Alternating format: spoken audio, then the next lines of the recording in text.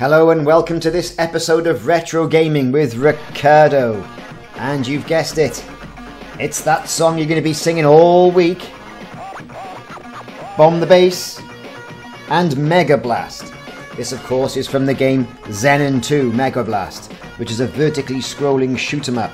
Unusual for the genre at the time, the player's spaceship can reverse in the scrolling area of play for a limited distance, which was a game-changing concept.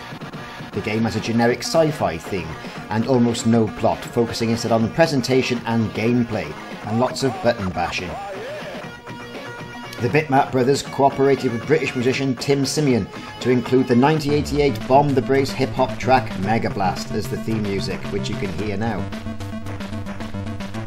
There are two versions of the track in the game, a nearly faithful rendition, only missing a few spoken lines as the loading music, and a simplified version as the in-game background music. The Amiga version, however, of the loading music is based on the same track, but significantly different, with such changes as helicopter sound effects at the beginning and end.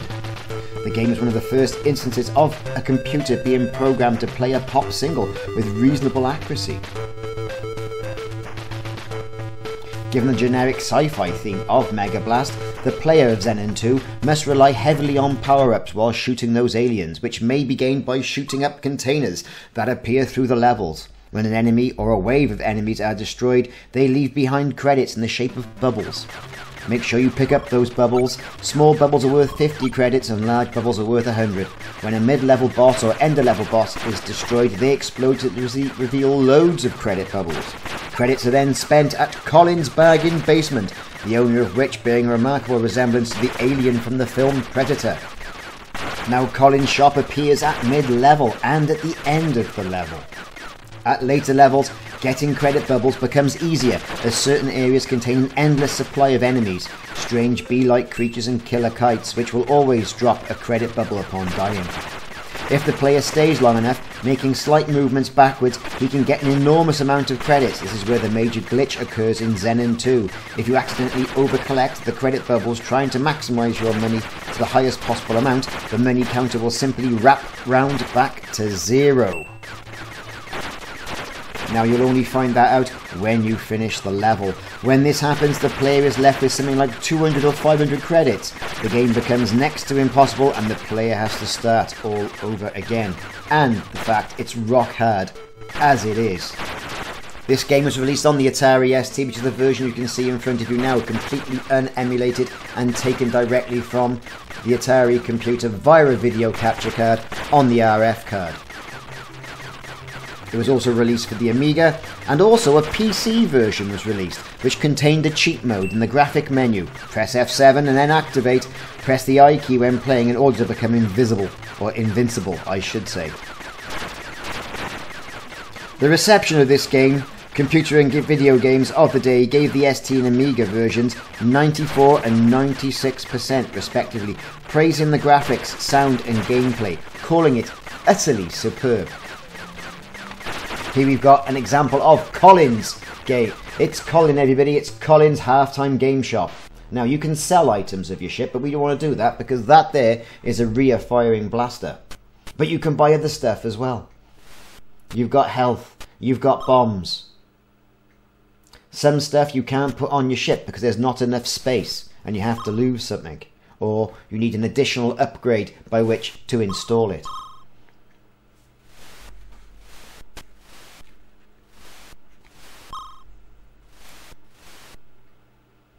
As you can see, there was not enough room on my ship for that one particular item. But other items can reduce your cash quite quickly, so be sure to pick up those bubbles in-game.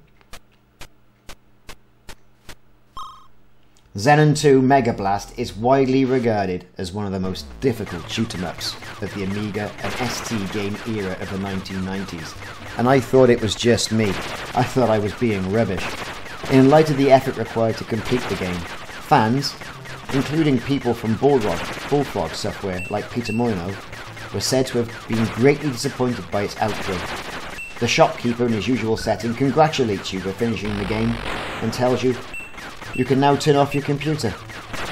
Then the screen goes black, and waiting will not help. However, in the PC version, when you hit fire, In this screen, the game starts from the beginning, and a special mode. Most enemies have more health, which significantly increases the game's difficulty, as if you needed that. The game was ranked the 33rd best Amiga game of all time by Amiga Power. In contrast, Amiga Format's review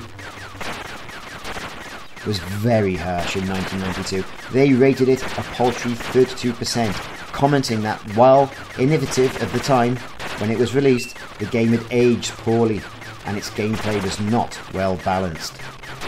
Well, it was indeed rock hard. It was a good job you came with 3 credits for the game as well, because I've burnt through a few of those already.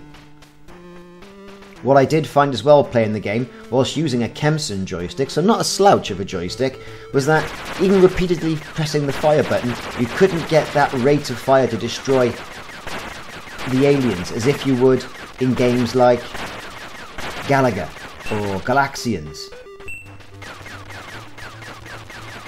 That sort of type of game. Whereas you need to produce a constant stream of bullets. Upgrades throughout the game, however, will give you multiple shots in different directions, big honking guns or missiles. As you can see, I'm burning through the lives at this stage, absolutely burning through them. The items on the side looking like undersea creatures shooting out pellets can drain your health as well, as can colliding with the aliens as what you'd expect.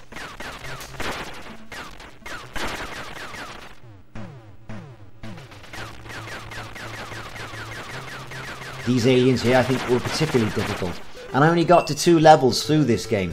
It was completely probably beyond my skill set, I have to say. Even though the frantic button pressing of that joystick, I wasn't able to get further than that 2nd level, and here I am invoking yet another credit and continuing the game. So get ready, player 1. Let's get back to it. Fortunately, they didn't take all my weapons off me, which was good, because that would make it completely impossible. Lots of dodging back and forth as well is imperative in this game, and as well as trying to stay in the centre of the screen, though you are prone then to being attacked by the swarm. There is no safe place, is what I'm trying to say.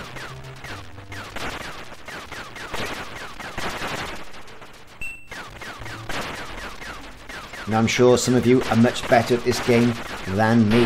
I admit it, I'm not very good. I can see what's happening straight away.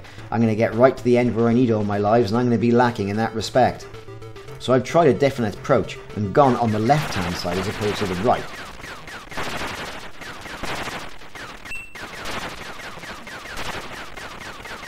I'm trying to pick an area where I can shoot the swarms with a single stream of bullets.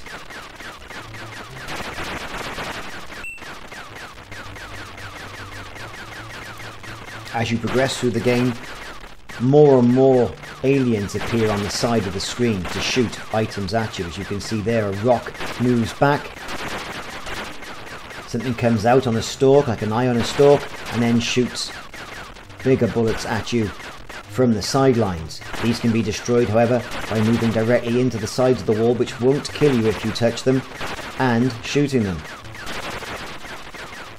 Although sometimes it's just as easy to try and move past or take the one hit against your health.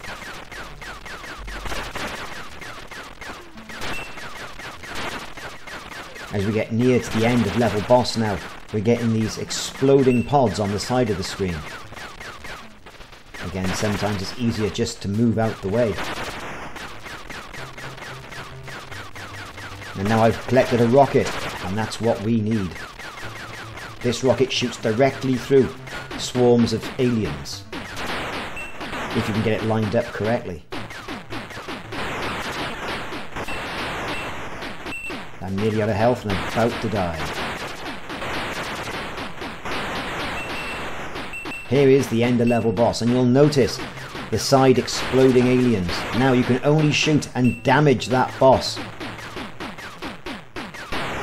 Please don't try and fly into it like what I did.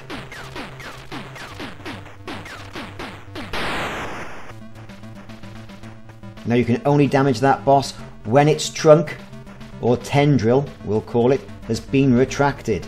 Now remember, you can move backward and scroll backwards down the game.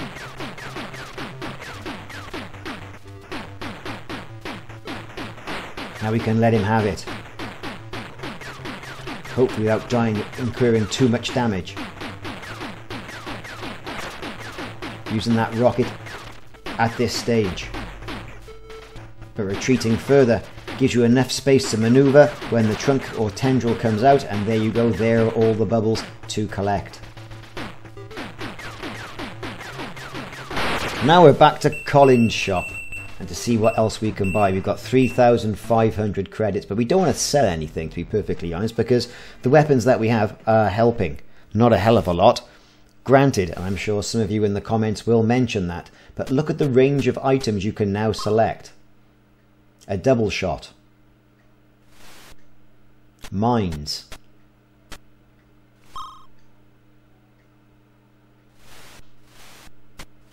Electric balls.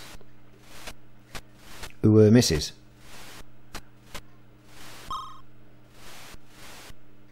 Other items that the ship cannot accommodate, and health.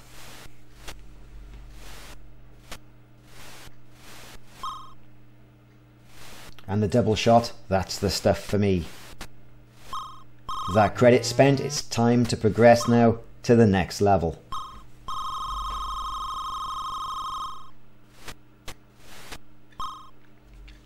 Given this being on a disk drive, the time of loading is at least 10 seconds, at least. And I think now with faster loading speeds, people forget how laborious the loading times were with these older games. Now I don't expect to progress much past the first couple of frames on the next level, given that I've lost most of my lives and I'm down to my last credit.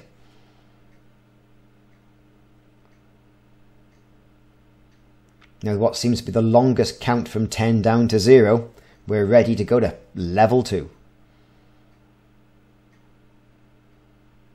Again, not a hell of a lot of different in change of the graphics, though we have maintained our weapons. More eye stalks on the side, firing in from the periphery. Lots of swarming aliens, with aliens coming in from behind.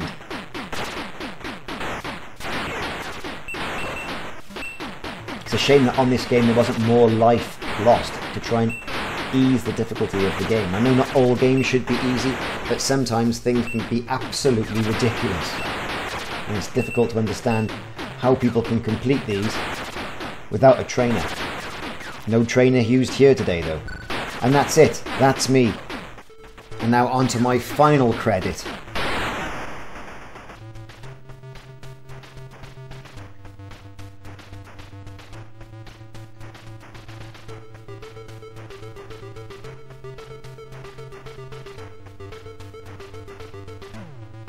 Of course, laborious loading times again. So the missile is shooting directly through swarms, which does help somewhat.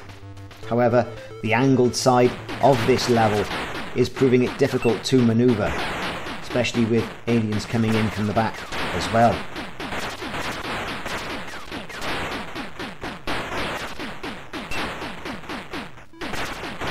Incurring more damage now. I'm not going to last much past this. And I've died. Final lives remaining now.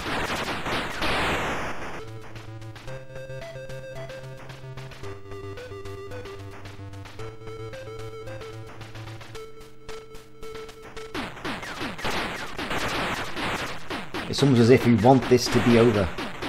I want this to be over. A good game, a graphically fantastic representation of what an arcade game could be in the home of the time, with lovely graphics, good sound, and what would seem to be great gameplay, although the difficulty settings set, I think, just beyond the reach of the general player.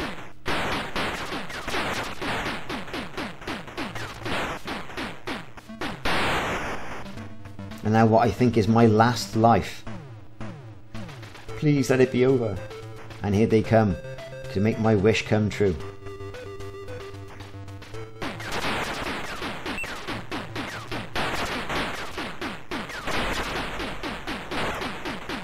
Methods of moving out the way don't seem to be working. And that's it, everybody. I've been Ricardo, and this has been this week's episode of Retro Gaming. This has been Xenon 2 Megablast by the Bitmap Brothers, featuring Bomb the Bass as that catchy soundtrack. Catch back for more episodes, more retro gaming to happen soon.